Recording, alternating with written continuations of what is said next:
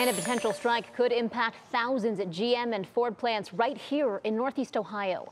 Our Kaitor K spoke with one worker today. He lives in Parma now, or he's live in Parma now, excuse me. Kaitor, what exactly did this worker tell you about this whole situation?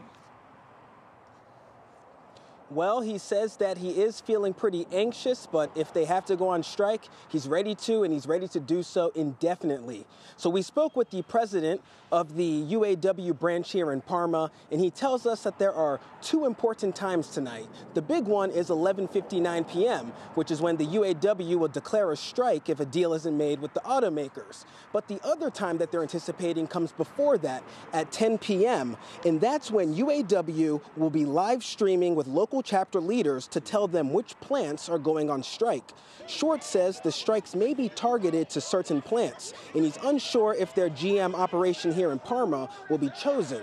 Among their demands from the big three automakers, GM, Ford, and Stellantis, are increased wages, cost of living adjustments, and better work-life balance. We talked to one GM worker who says he's ready for the picket line if things come down to that.